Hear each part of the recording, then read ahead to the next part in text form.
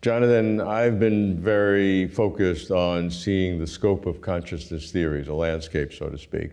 When I've studied your theories, it was definitely idiosyncratic in terms of, and I say that in the most positive smile way, because I love that. A lot of theories are very much the same. Yours is not. You have very specific points which are different than other theories. Doesn't make it right, doesn't make it wrong, but to me, it makes it exciting. So tell me how it works.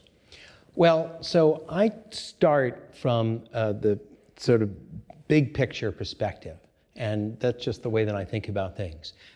And trying to sort of think about how does consciousness relate to physical reality and what is the nature of our experience of consciousness. And starting from that perspective, I think does sort of encourage you to think about things in a somewhat unique way. So, for example, one of the models that we've been focusing on is something we call nested observer windows, or NOWs. And the metaphor that we use for the nested observer window model is a mosaic photograph. So with a mosaic photograph, you've got every pixel of the photograph is itself a photograph. And you can imagine every pixel of that is a photograph, and every pixel of that photograph. So it's a fractal, up and possibly down. And so that model provides a way to think about how a consciousness may exist at sort of the apex in which we experience it, but that we may be privy to all these lower level streams of consciousness, which may be privy to lower level streams of consciousness. So that provides a way of thinking about how very low levels of consciousness may integrate into higher and higher levels. Yeah, and what are some of the other aspects of your theory?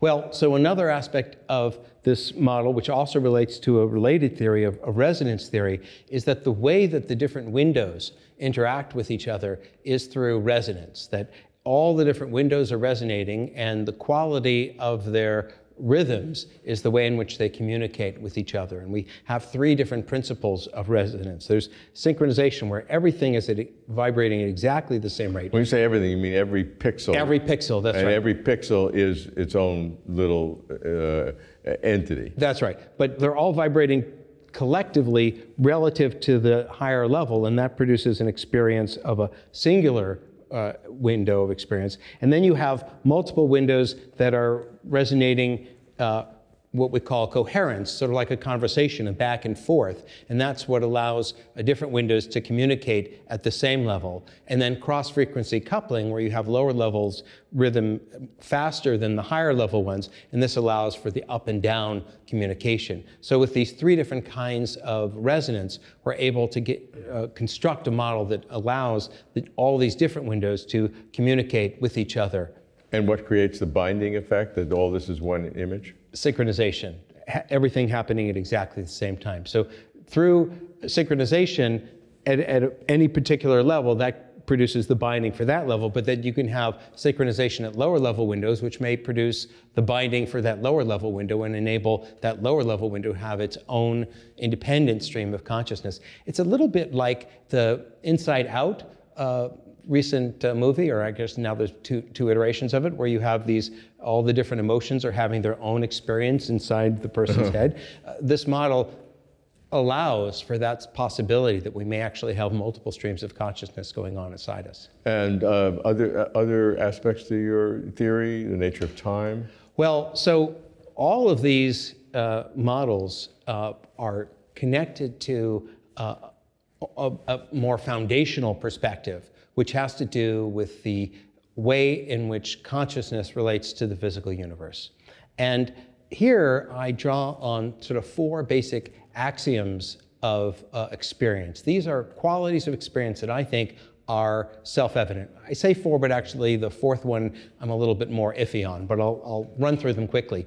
So the first one, I think we can all agree, is that experience happens. We could be a brain in a vat, we could be in a simulation, but experience is happening. The second one is that the quality of experience is dynamic. We are always moving from one moment to the next to the next. It's very much like a flip book, where we're always experiencing the jump between one page and the next page and the next page. The third is that it's always now. We may imagine the future, recall the past, but we're always doing it in the now. And the last one, which is a little bit more controversial, but it sure feels that way, is that we have some agency. When I want to move my hand up, it goes up. And so these four things are intrinsic to the way that I think about consciousness and to the model of time that I've been thinking about. And how would this total theory of everything you've said, which is very original, how does that relate to the sort of the foundational metaphysics? Can you instantiate all of this in a purely physicalistic sense? That's the critical question. Well, I think that in order to really integrate these four foundational elements into our models of consciousness and reality, we actually have to extend the way that we think about consciousness and introduce a subjective dimension to our models. So in the way that I've been thinking about it, there is not just objective time in a block universe in a purely materialistic way as is normally construed, but there's also a intrinsically subjective dimension. And these windows, these nested observer windows, are moving through objective time relative to subjective time. And this actually is quite interesting because it allows for us to move through the block universe, which is something that's not possible in the standard model. The standard model, the past, the present, and the future are all fixed, so there's actually no way to move through them.